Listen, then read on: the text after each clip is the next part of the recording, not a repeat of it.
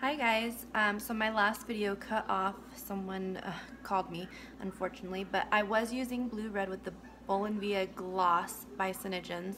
These are actually the LipSense products. With your Blu-Red, you do want to shake it up really well. And a key tip to this one, because it is matte, you will find that the thinnest layer possibly applied to your base coat is what's going to make the difference for this product. So when I pull mine out of the tube, you actually get a lot of product on there.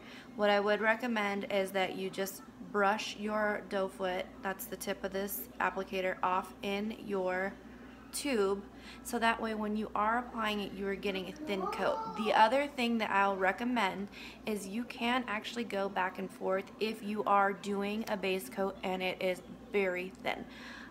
As far as applying the color coats over the top, I would say 2 more coats will be what will give you an even consistency, and then in that you want to make sure you're going one way, and then you could actually let it dry and go the other way, which is nice. So if you need to even out a lip line, you can do that. Most people say you have to apply all the coats in one direction, but if you're letting it dry down, you should be fine. And then over the top, I did use this gloss here.